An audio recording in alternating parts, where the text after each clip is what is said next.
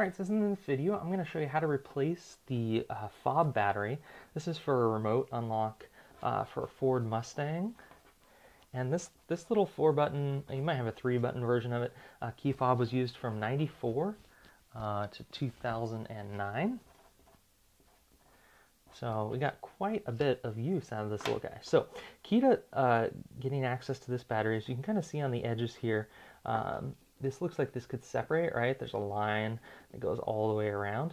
So what I did is actually take a razor blade and just kind of score the edges around here. And the key to this is I found the best leverage right here at the top where you have the keychain here.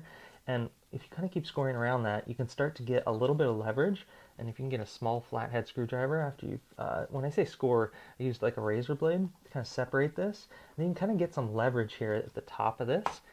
And once you do that, you're able to pop these two parts across. Now again, you might need to score all the way around to make this actually separate.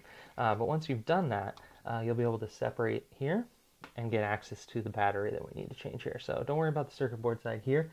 But here you can see, well, there's like no lettering here, right? Because this is the negative side of the battery. So take a small flathead screwdriver. You could use a paper clip, anything to kind of get underneath there, and you can see, look, it has a positive side. So the positive side of the battery is going to go down in this case. Positive side has the lettering on it. So again, you can see this is a CR2032 coin battery. So take your new one, put it with the lettering down, and then you can just reattach these two parts, kind of snap them together, and those will clip back together. So that's how you change the fob battery for the old school unlock for the Ford Mustang from 94 to 2009.